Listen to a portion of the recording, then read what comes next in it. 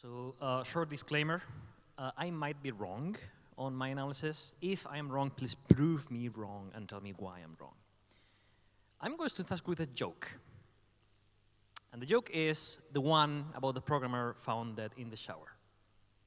I don't know if you know this joke, but it goes like, they find a programmer dead in the shower, they call the police, they call forensics, they do this investigation, and after a week or so of thinking and discussing what might have gone wrong in the shower of this programmer, they find that the cause of the death is the shampoo bottle. Because on the back side of the shampoo bottle were the instructions: wash, rinse, repeat. Okay. I am very glad to say that they fixed this bug. In a modern day shampoo bottle, you will find these instructions, as it's in Spain: repeat if desired. So no longer are you obliged to keep washing your hair after 8 hours of washing your hair. Now you can break the loop whenever you want in modern shampoo instructions. This is so good. This has saved my life so many times, guys. So why is this funny? If you start thinking about why this is funny, this is because this is humor by hyperbole. This is an exaggeration of how we think. This ability to interpret laws and norms literally is something that we programmers do in real life. In fact, a few months ago, I was in a board meeting with Angelos, and this happened. Somebody dropped off the video call, and we had to discuss the next point in the agenda, which was about this person, and they dropped, so we cannot discuss the next point in the agenda. We cannot change the agenda to skip this point because we need a simple majority vote of the board. Therefore, we cannot skip it. And we cannot end the meeting early because we also need a majority vote of the whole board and we don't have enough people. Congratulations, we are not stuck in this meeting forever. These are actual words by the OSGeo Foundation president. This is how we think. Also, I was told today that in the FOSS4GE 2013 in Nottingham, we had an incident involving an ambulance. There was a fire alarm in one of the dormitories, so one of the people in the dormitory panics a bit and wants to get off the building, which is a rational thing to do. But they encountered this door, which is fire door, keep shut, keep closed, do not go through this door has to be shut. What do? They literally jumped out of the window. This is how I think, and this is important to know how we think about laws and norms, because I do believe that legislation works the same as program. Legal code is the same as computer program code. It is norms, conditions, and triggers that define and condition behavior. They are codified in an arcane language that you need to go to university and get 2 degrees in order to understand it. And they can be interpreted literally, sometimes not for good end. So, what happened with this thing called the Cyber Resilience Act? Some time ago, people from the EU Commission thought, hey, it would be a nice thing, it would be a nice idea to, do something about the security of computer things, because there's this data thefts and these hacks with databases being open. We should do something about it. So they called the people who make all the European safety legislations, which are a lot. I took this list from something called the Blue Book, which is a how to do a safety regulation. Now, this can be grouped in roughly a few groups: things that explode, things under pressure, under tension, noisy things.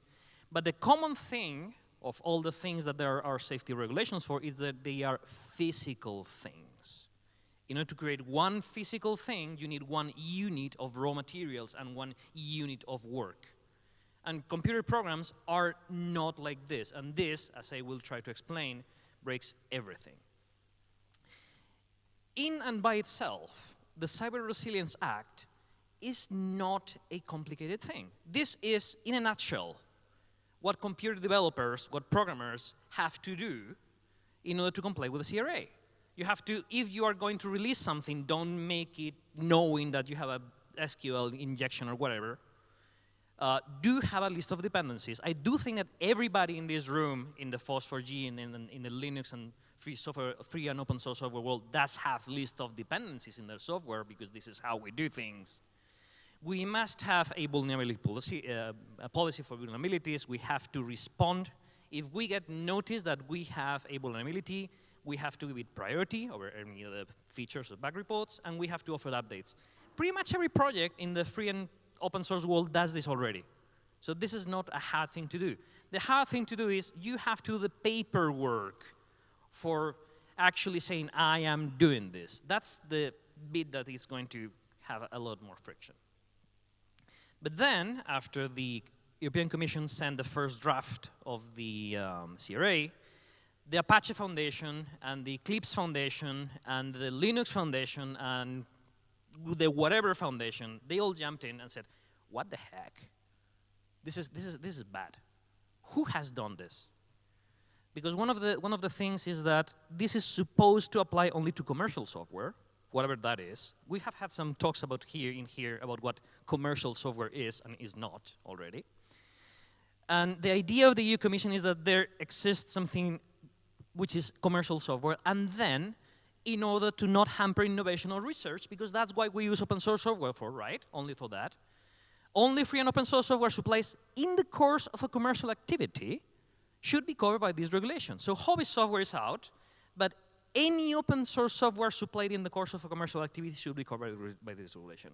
And when I was reading this thing, because I was interpreting this literally, because remember, I am a programmer, I take things literally, I started thinking on how I am a maintainer of Leaflet. 10 years ago, I started being a maintainer of Leaflet, which means a Norwegian company is paying me, a guy from Spain, money to do a JavaScript library, which was created by a Ukrainian guy getting paid by a US company. So for me, being hired by a company is a commercial activity because I'm getting money every month. And then I think, what the heck? Do I have a responsibility to the people who are using the releases of Leaflet which are not paying me directly? I don't know, because I am developing this in a commercial activity, and I don't care if anybody else uses it. But now the CRA might impose me guarantee obligations towards the users of the library, which include the bus company in Estonia, amazingly. I don't know. I panicked, and then I wrote something, and then a lot of people wrote something, and then a lot of foundations wrote something, and the European Commission said, okay, maybe this is a serious thing, maybe we should do something about it.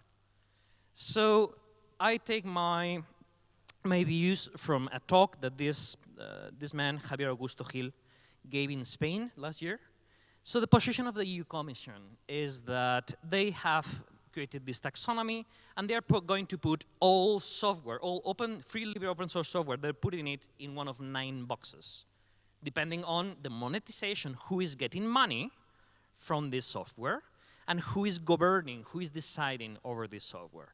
And ideally, only one of those boxes, the one on the top, the one that is governed by one sole entity, and the one which is getting money from the same entity, only that freely open source software is supposed to be covered by the obligations of the CRA. Anything else is not supposed to be covered by the CRA. And it's like, okay, the EU Commission knows about us and has gone to some conferences with the open source software people.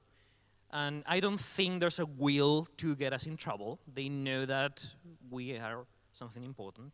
I do not think there's a high risk for any free liberal open source software developer to be hit by a fine because of this. But it's still bad. The CRA, if you read it literally, it is still bad, and it has loopholes. And that's something that I'm going to go through a bit after. What I think happened, and this is my interpretation of what I think happened, this is how the market for physical products works. So you have a producer, then that producer sells to distributors and importers, also importers who get from outside Europe. Then that goes to a market, because you sell and buy those things, and then you're going to put some punitive regulation there. That's where the safety regulations apply, more or less. And then the consumer just goes on top of that using the things that have the CE mark. So when the EU Commission goes and research how this software thing works, they go to the market, whatever that is, they talk to Microsoft, and they talk to Amazon, and they talk to Apple to see how are you getting money from this, how does this work, how can we put some legislation on top. They did talk to industry players before going to the FOSS people. And then they discovered, oh, crap. There's this Libre software thing, which is done by scientists and weirdos and hobbyists and is all gratis and is not in the market, but kind of is in the market in some instances. So what we're going to do is we're going to get this mess, which we have not really analyzed, and we are going to make a vertical line over here, and on one side it's going to be commercial, and on the other is going to be non-commercial. I think that this is not going to work, because the reality is different. The reality is that there's no producers here. The reality is when you're talking about software, you're talking about intellectual property.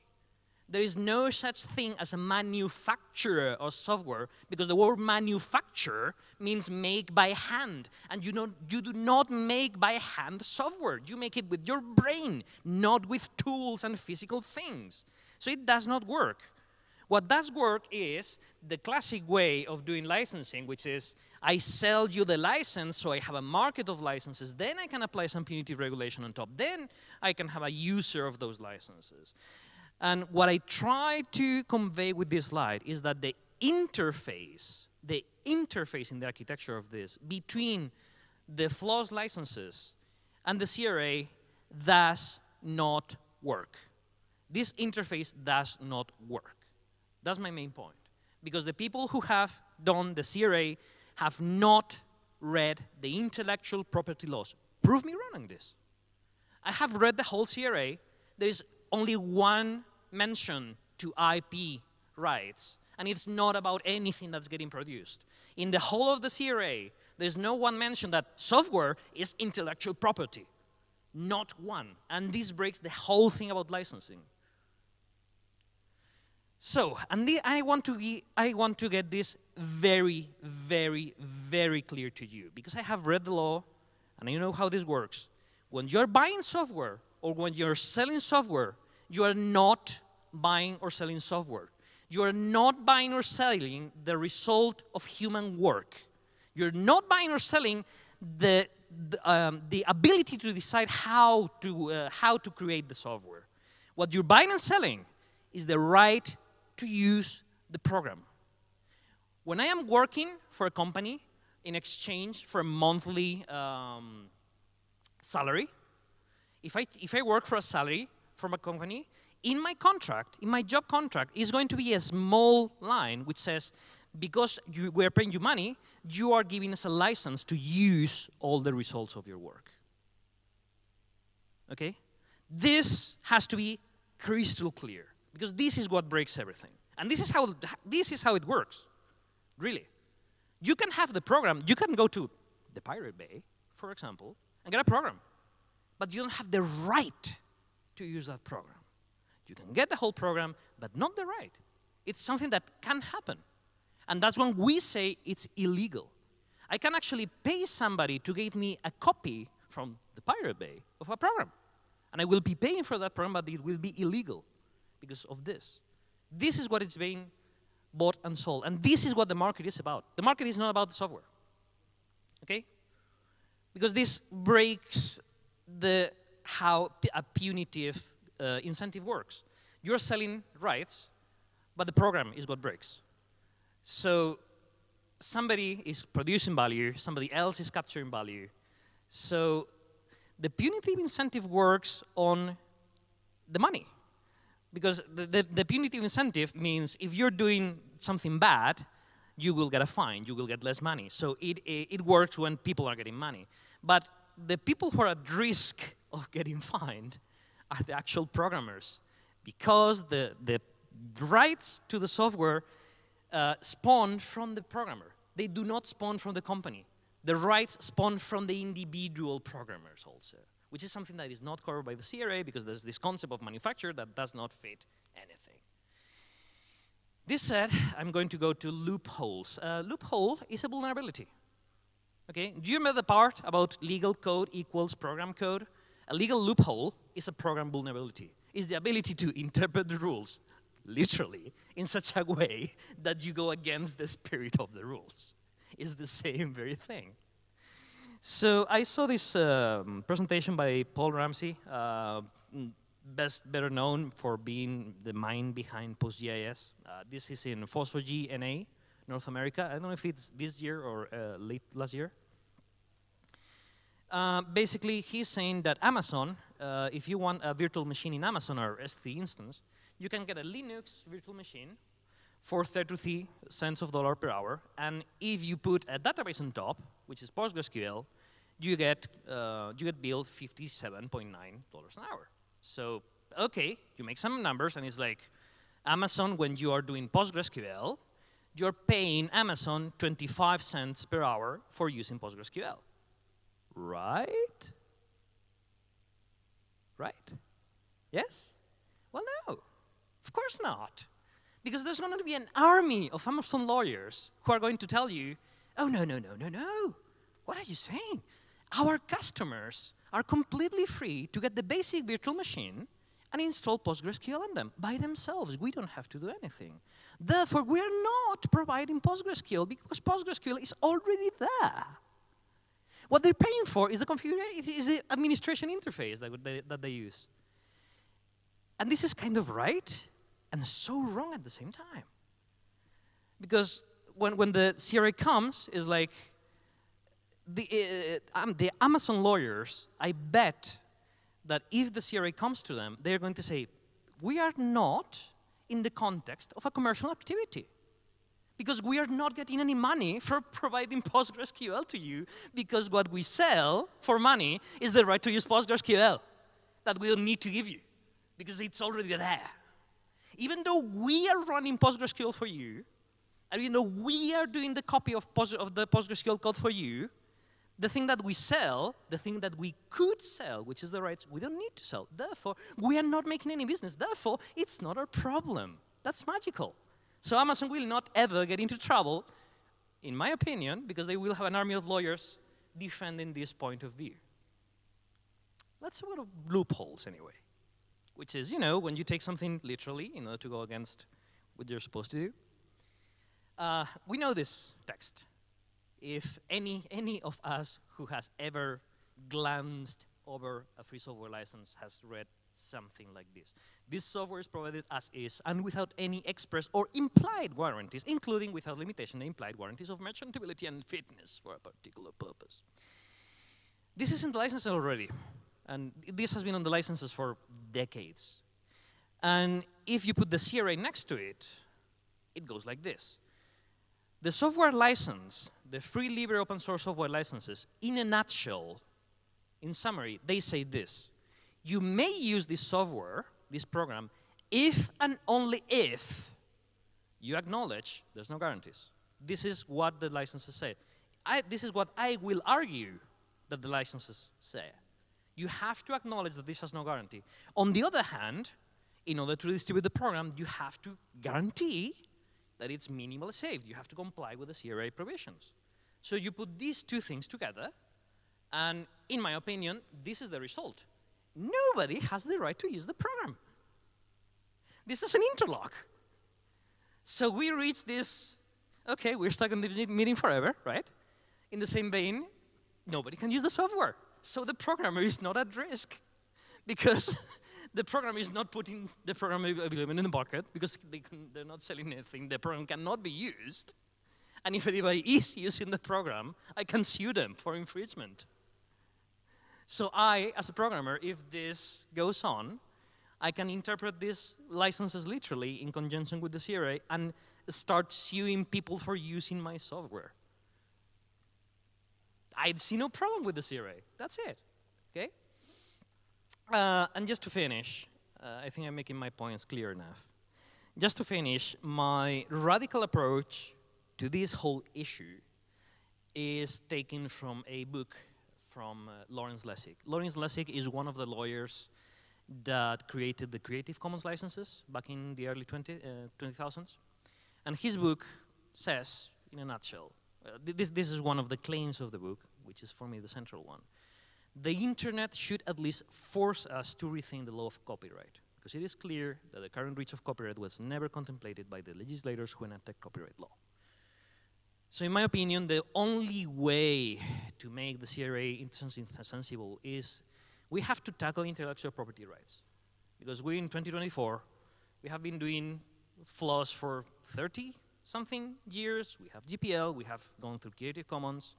We know that this leads to accumulation of money into the big industry players. There's practical monopolies on software. And the only way to tackle them is to think what we want to do with intellectual property. Because if not, we are going to have this weirdness of manufacturers which are completely dislocated from reality. And this is all I have. So thank you for listening.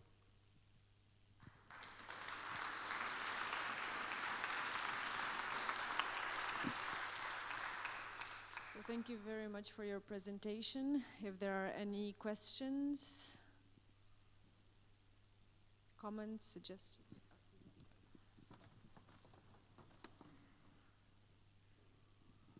Yeah, thank you very much, Ivan. I've been thinking about the difference between like paid products that they have to follow the CRA and open source that, okay, let's say that we don't have to. Let's assume that. But we know that every commercial product has a lot of dependencies on open source libraries. So the responsibility is from them if there is a problem in an open source library. So what's going to happen?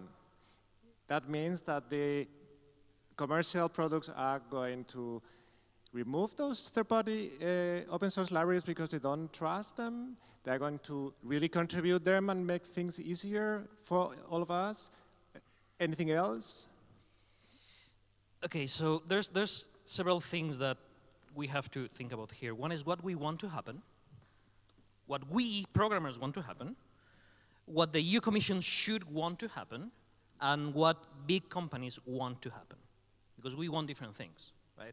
The consumer, the user, sorry, not the consumer, because software is not consumed, it is used. It is not destroyed on usage. The user will want to use something that is core, everything is safe, and somebody has looked at every piece. That's what we assume that a user will want. That should be, in my ideal scenario, the opinion of the EU Commission. What we want to do is we don't want to get into trouble first, and we want to get paid also. I would like to get paid. And I would like to get some of the money. I bet you, and you can talk with Paul Ramsey about this, I bet you that the PostgreSQL developers would love to have 1% of the money that Amazon makes because of them. Okay, they would love that, absolutely. So what I do not want is to be responsible for something I'm not getting paid for. That's it. That's what I want to do. What a big company will want to do, and we're talking Amazon, Apple, Meta, Google, the likes, what they will want to do is, of course, they don't want to be responsible about anything. But they do have the army of lawyers. So in my opinion, what they will push for is the point I made with Amazon and PostgreSQL. They want to not have any responsibility of the software that they are profiting for. Okay? So the CRA says, okay, if you are distributing the software in a commercial environment, you need to be responsible for it. And the companies will say, I'm only responsible for this amount of software. The rest of it is just, I'm not making money out of it. Right? So that's what will happen. There will be tension right now, so to speak, between the mega corporation's point of view and the individual programmer's point of view. And there will be a clash constantly unless we tackle this. And I think the EU Commission should be aware of this. Because if the cookie law has taught me anything, okay, the cookie law has taught me a lot of things. First, that apparently a newspaper has 746 partners that they want to share my data with. I mean, I know about polygamy, but that's not polygamy. That's 4 orgies together if you have 700 partners. And the other thing that the cookie law has taught me is that commercial entities and corporations will do everything in their power to get away from complying with the thing in a way that benefits the users. Because the cookie law was supposed to do, what the cookie law was supposed to do was to only send you cookies whenever you're logging into a site. That was the main gist of it. And what it turned into a sub-industry of consultancies. We're going to give you a consultancy so you can comply with this law, and then the freaking cookie pop-ups spawned. So what I think will happen because of this cookie law response is that the CRA will enter into effect, and that there will be a consultancy sub-industry that will sell you the, what's the word I'm looking for? The certification for the CRA. There will be companies that will certify you for the CRA, which is just saying, yes, yes, yes, yes, yes. You're having a repo, you know your dependencies, you will, I'm super sure that you will respond to CVEs when they reach you. So there will be a company that will grab, I don't know, 10,000, 20, 50,000 K of your money, and we'll give you a nice certificate that you can present on the EU Commission. Say, I am certified. There's this company that says that I'm certified, I'm okay. And then, of course, stuff will keep happening. And they will get away with it, because they will have the army of lawyers defending the thing and saying that the certificate's fine, and et cetera, et cetera, et cetera. Meanwhile, us, the as developers, as lowly developers, we don't have an army of lawyers, and we cannot pay 10 to 50K for a consultancy and certification. Certifying is going to be a hard thing, and I don't know how the OSGeo Foundation is going to face it, to be honest. I have so many doubts about it. But this is how I think it's going to go. I don't know if I answered your question, but that's how I think.